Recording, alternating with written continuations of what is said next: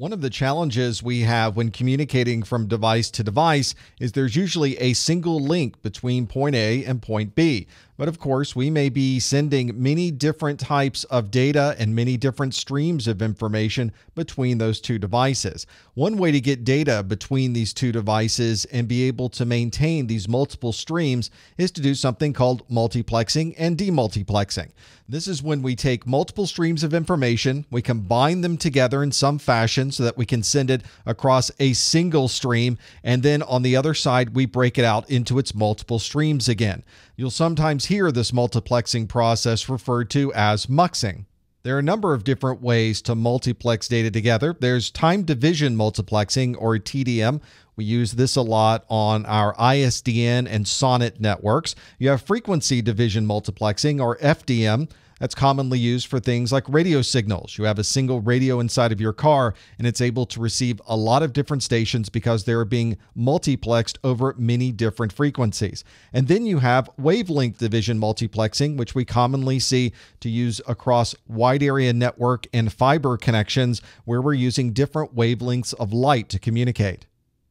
Here's an example of time division multiplexing. You can see I have a blue, a red, and a purple network. I have a multiplexer on one end that's going to combine all three of these channels into a single communications channel, and you can see it's splitting up the usage of this network by time. I have a blue, a red, a purple, a blue, a red, and a purple. On the other end, there is a demultiplexer, and it's going to separate out the blues, the reds, and the purples back onto their original networks.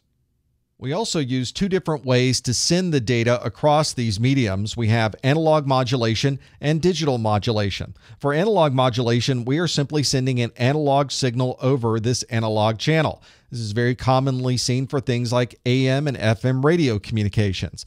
We also can communicate via digital modulation. In this case, we're sending a digital signal over what is originally an analog channel. Well, you can see this in something like satellite radio communication, where you're receiving a digital signal on your satellite radio, but it's being sent over this wireless analog channel.